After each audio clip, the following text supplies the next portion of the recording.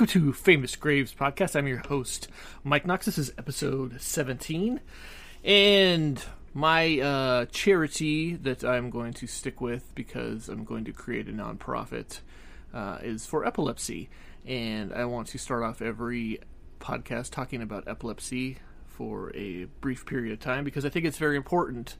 And my main focus that I want to focus on is that the fact that social media, television, and film, here we are talking about inclusion and diversity and all these other things, but that doesn't seem to pertain to epilepsy or seizures, because they're still making fun of seizures in movies, TV, and social media like YouTube, Instagram, TikTok are still allowing people to make fake seizure videos and mock people that are having seizures and imitate seizures. There's a comedian, I won't call him a comedian, but his name is Stephen Ho. He's got millions of followers. He's got 2 fake seizure videos where he's imitating seizures.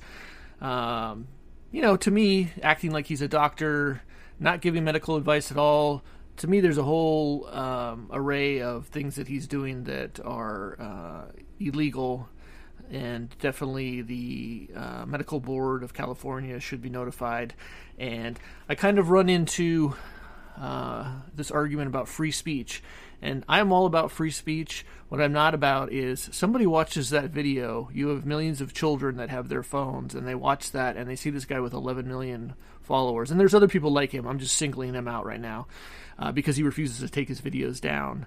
I've asked him multiple times. Many people have asked him multiple times, and he refused. He thinks it's funny, and that's the problem. When you have, it's the old adage of, if the one person calls you stupid, ignore them. But if the 2 people do, buy a saddle. And so many people have told him, "Could you please take these videos down?" Very nicely. I'll take mine down if somebody asks me, and I've had that happen. I've had family members that have asked me to take that down, and for graves that I filmed, and I'd said, sure, no problem. And I know that I might be repeating myself here, but there's 65 million people with epilepsy. California has the most adults and the most children, and you have 400,000 adults in California, 60,000 children in the school systems, no laws whatsoever to protect them.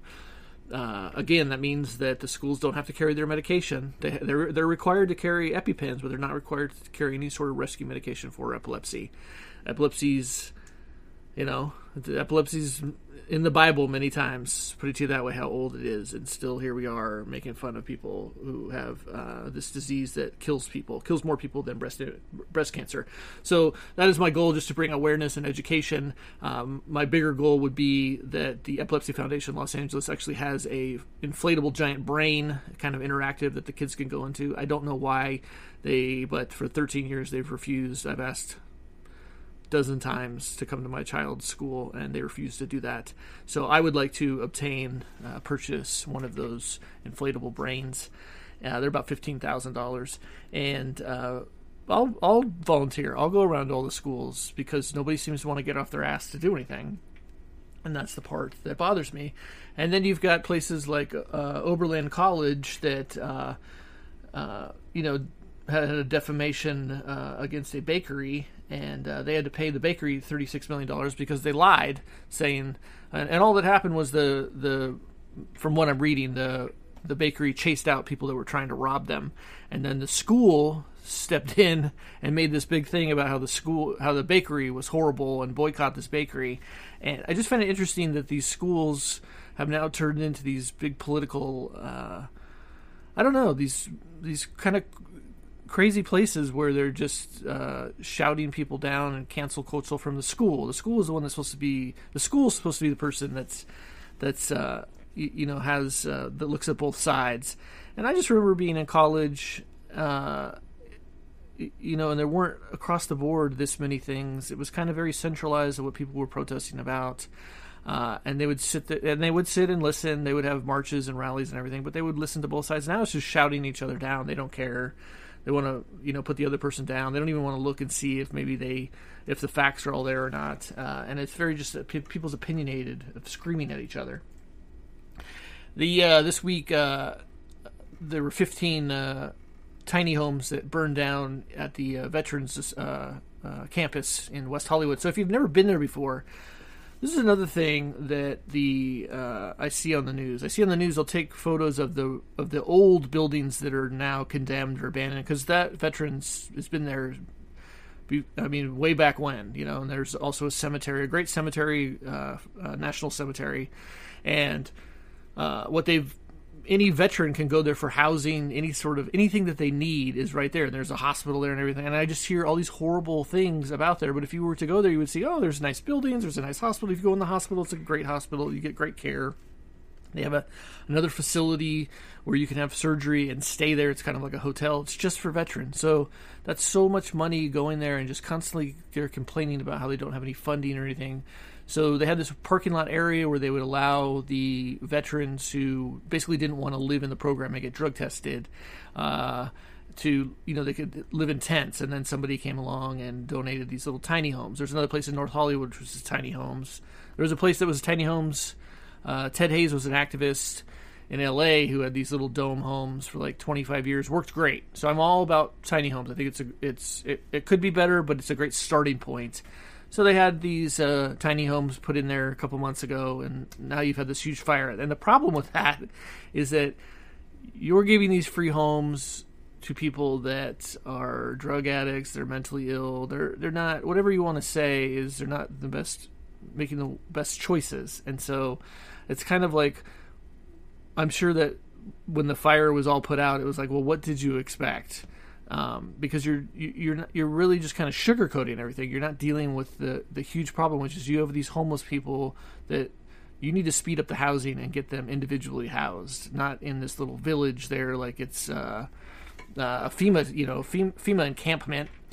They could definitely do better. I do appreciate the start with the tiny homes, but there's no bathroom in the tiny home. It's just basically they're just little sheds with an air conditioning unit. It's like bachelor pad place. But LA's just got so much homeless encampments, graffiti. Something's got to be done. You got elections coming up. I don't think anything's going to get done. You had people today that were protesting in Sacramento. I don't know why you're protesting against people getting housed, giving people services, but we've got plenty of money. We're giving the Ukraine billions of dollars anyways, so why not give it to our homeless, And I've been seeing a lot, too. There's in California, we've got this thing where our governor likes to taunt the governor in Florida for some reason. And then the governor in Florida likes to say, well, at least our electricity is on. And then, we all like to think of, hey, he's right. Because we have we've been having, energy, electric problems for 22 years. And the threat of rolling blackouts and the threat of, not having any water, which I don't quite understand, because you've got, we're next to an ocean, and then you're telling us that the polar ice caps are going to melt, and then all of California is going to be underwater. So why not take that water and use that water for farming and for us to drink, instead of just telling us that we can't have any water? And if you are in...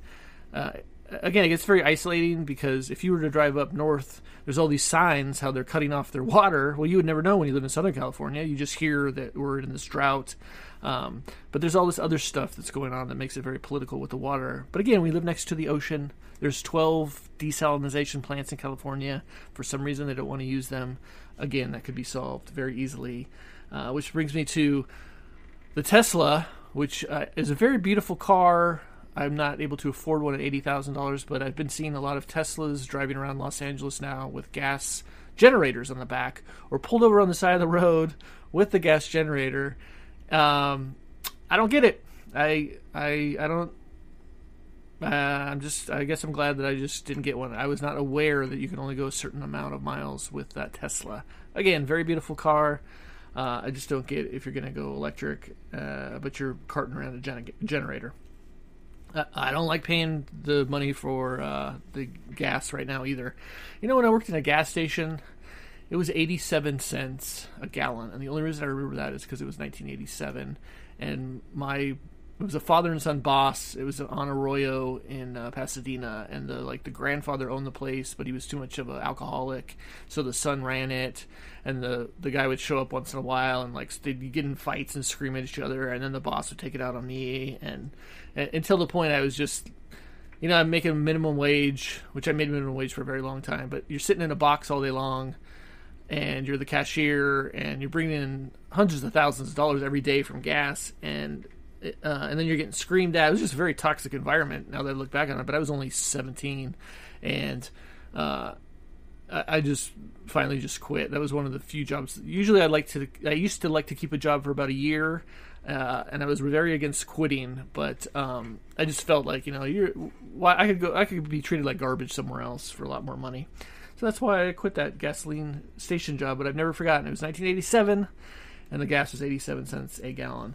Also, this week, the Boy Scouts had to pay out $2 billion for all the kids that they molested, kind of like the priests, Catholic priests, and they basically just, the Boy Scouts shuffled all these guys around. And I don't want to say that I told you so, but I told you so.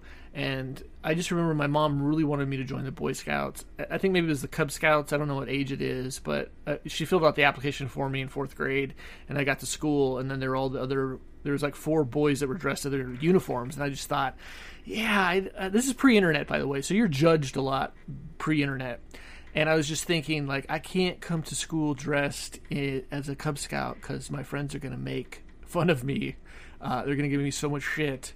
And so I threw the application into the trash, and I just went home and told my mom that they canceled the program, and knowing that my mom would never check up on it anyways, which was, kind of the good thing about my mom was she didn't really care all that much. Especially about the Cub Scouts, so I dodged that one. She did, of course, force me to put up a Michael Jackson poster in my bedroom, which was the one where Michael Jackson's got like a yellow sweater on, and then all my friends, of course, would come over and they'd be like, "What the hell is that, man? Why you got that Michael Jackson?" And I'd be like, "I don't know." And that was my mom in a nutshell. But back to the Boy Scouts. So the other thing with the Boy Scouts too is, and church groups do this all the time. They're like, "Hey, we're going to go on this retreat, wink, wink. And we've got some men here that are going to be volunteers. But, they're great guys, and you don't ever meet them. And a lot of these parents just want to dump their kids off anyways. And then it's like in the middle of nowhere, so the kids can't escape anywhere. And here come these guys who they're like, "Yeah, these are great people. This is Scoutmaster Billy." And they don't mention that Scoutmaster Billy just got out of prison. So it's just, to me, it was always a recipe for disaster. Like, why would I want to be at this sleepaway camp there with people that I don't know, that my parents have never met? There's no way to kind of get hold of you. I know a lot of these camps don't allow them to have their phones either.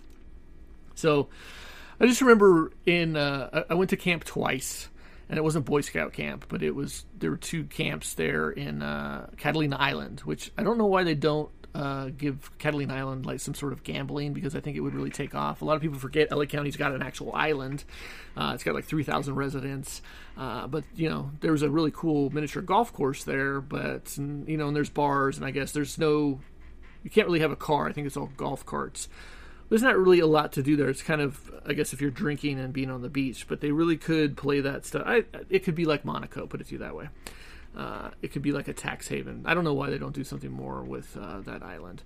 But so I went to these 2 camps. One was Camp Fox, and the other one was Toyon Bay. And the Toyon Bay one was like you're supposed to be like, we're teaching your kids marine biology. And so, like, it was cool. You got wetsuits, and you got to go skin diving, and they make you go through like some sort of lifeguard thing or something like that, and then you catch the fish or whatever. They caught octopus, and they had us eat octopus and squid and stuff like that. So there was a little bit of education going on there. But I had an asthma attack there, and my parents didn't pack a inhaler, so I had to be like practically dying in the nurse's ward, and they like special ordered my inhaler. And I feel like I told this story before, but my parents had a boat, and they never came. They could have easily come over and brought it, but no, I had to wait all day for that inhaler. And then the other one was Camp Fox, where it was like it was just a camp. So it was, and then it was like kind of military style, where they made us like stand out and salute in like the sun. And I remember just figuring out, if you do PK duty, if you put the dinner together, you don't have to stand out in the hot sun. And because they made you stand out there for like an hour, like, I don't know, saluting the flag or something. And then you got to go in for dinner. And I just felt like if I could help make the dinner, and then clean up afterwards, I wouldn't have to do all that other stuff. And that's where kind of my thought process started of, you can always sidestep the rules and what's actually going on. You can kind of bypass everything.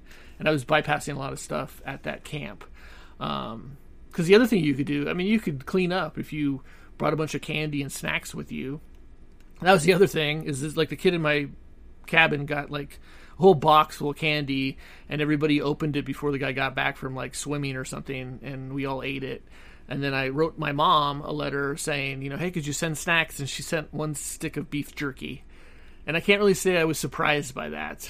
I just wish that I had gotten a care package. But you could totally go to town, bring all these snacks with you, and sell them when you're there at the camp, because you're isolated out there at the camp. And there's only one store, and I think that store was only open for like an hour or two at lunchtime, and it was like a little shack that was on the beach or whatever. But they had archery and sailing, and there were like some boats that sunk, and they're still in the harbor. So I mean, for the most part, the camps were okay. But I just would, I don't know, I'd never go back. But Catalina Island, I always had a good time there. We would go take the boat there, sail there, and then go snorkeling, which was always fun. Snorkeling in Emerald Bay especially was always fun. But so the Boy Scouts have to pay $2 billion. And the fact that the Boy Scouts have $2 billion, that should also tell you something, that they're in a racket too, kind of like the Girl Scouts, because I'm sure the Girl Scouts have like $4 billion. If you want to check out a reading, it's September 16th for a talk about Craig Smith by Mike Stacks, wrote a book, and it's in Los Feliz. And Craig Smith, I talked about him before, but just a very interesting guy, where he was on the cusp of stardom and was selling music in the 60s, counterculture kind of thing, and ultimately, went overseas and, got schizophrenia and kind of dealt with all mental illnesses and passed away in a park in North Hollywood. So very sad ending for somebody that had so much potential. And that's why that story is always something that I remember. But it would definitely be, I think I'm going to go there. It's next Friday. And Disney is coming out with a new cartoon. I don't know if this is real or not, but it's going to be called Little Demon, and it's about a girl. I believe she's the spawn of Satan, or she's like Satan's daughter. And all these people are like rallying on, Facebook to have Disney take it off. I'm sure there's somebody out there that wants, you've got all this horror stuff. You've got horror nights everywhere. I'm sure there's parents that would love this as a character. So my call is just to wait this one out. And I think if Disney's got the balls enough to do it, I'm going to watch it and see what it is that they're doing. Because, again, a spawn of Satan, which is something that we'd always joke about in college. It sounds just absolutely ridiculous. So we're going to talk about Yvonne De Carlo, who is an actress. She has an unmarked grave. But if you don't know who that is, that would be Mrs. Munster from the Munsters, Lily Munster, I do believe. And she was born Margaret Middleton, changed her name to Yvonne De Carlo. She was born in 1922, and she was a Canadian. See, I never even knew she was from Canada. Dancer, singer, actress. She was I know you're seeing her on the Munsters with all the makeup on, but she was a hot tomato back in the day there. I think she might have been a pinup, but she was a Hollywood star in the 40s and 50s and made several recordings and later acted on TV and stage. Born in British Columbia, she was enrolled by her mother in a local dance school when she was 3. By the 1940s, her mother moved to Los Angeles, where she participated in beauty contests and worked as a dancer at nightclubs. I mean, could you imagine being in a nightclub? Because nightclubs are different today than they were then. But, seeing her in a nightclub as a dancer, where do they even have that now? I think that doesn't even exist. She began working in motion pictures in 1941 in short subjects. She sang in a 3-minute Soundies musical, and in 1942 signed a 3-year contract with Paramount Pictures, where she was given unaccredited bit roles. Her first lead was independent producer E.B. Deer in the movie Deer Slayer, 1943. So that's pretty good. She comes out here in the 40s. She'd be under the age of 20 and starts getting film roles. So she's had some talent. She obtained her breakthrough role in Solemn Where She Danced, 1945, Universal Pictures. The first American film star to visit Israel. She received further recognition as an actress for her leading performances in British comedies Hotel Sierra, The Captain's Paradise, and Happily Ever After. She starred in a CBS sitcom, of course, The Munsters, from 64 to 66. So what's interesting about that is The Munsters was only on for 2 years, but it was in, they were doing reruns. I wouldn't be surprised if they're still on right now, but that was a staple of like Channel 5. It was on all the time after school, and I'm surprised that I didn't know that it was only on 2 years. I've seen every single one of them. So she played Lily Munster, Herman Munster's glamorous wife. She's a vampire, a role she reprised in the film Munsters Go Home in 1966. I don't think I've seen that one. And the television film The Munsters Revenge, 1981. In 71, she played a popular song, I'm Still Here, in a Broadway production. And she had a best-selling autobiography, which was published in 1987. She was a stroke survivor, and she died of a heart attack or heart failure in 2007. That's interesting. She had a stroke. I wonder if she was a smoker. She was awarded 2 stars on the Hollywood Walk of Fame for her contributions to motion pictures and televisions. She passed away in, when did she pass away? 2007. House on 5.5 acres of hilly woodlands in Coldwater Canyon, which is a beautiful street in Studio City. That's pretty awesome. 5 acres in Coldwater Canyon. I would definitely live on that street. It's above Beverly Hills. She described it as a dream home and hired an architect to help her design it with stained glass and panelings. She also built stables for her horses and a large swimming pool. She sold the property in 1975. In 1981, she moved to a ranch in San Ynez, California, near Solvang. In her autobiography, she considered director Billy Wilder the big first love of her life. They met in 1943 when she was under contract at Paramount. Although she described him as a lifelong dream man, she fell in love with him and admired his endless charm and wit. He was separated from his wife and lived in a rented home while they were together. Their short-lived relationship ended when he left her for actress Doris Dowling. In 1945, after the release of her second film, she returned to Vancouver and attended a celebration held in her honor at her former workplace, the Palomino nightclub, where she was introduced to billionaire Howard Hughes. She later discovered he had flown directly from Los Angeles because he wanted to meet her outside Hollywood. I would too, Howard. Hughes told her he had seen her in a movie, and she initially felt just kind of sorry for the lanky, unfed billionaire. I don't think she knew the half of it. The following day, they went out on a date and began a romantic relationship. Hughes preferred to keep the romance private, never mentioning it to the press, along with all the others. De Carlo wanted to marry him, but he was not serious about the relationship, and she later wrote, Howard Hughes was one of the most important loves of my life. Aww. After the breakup with Hughes, she dated Robert Stack, Burt Lancaster. That's pretty cool. And announced her engagement in 1947 to her husband, Howard Duff.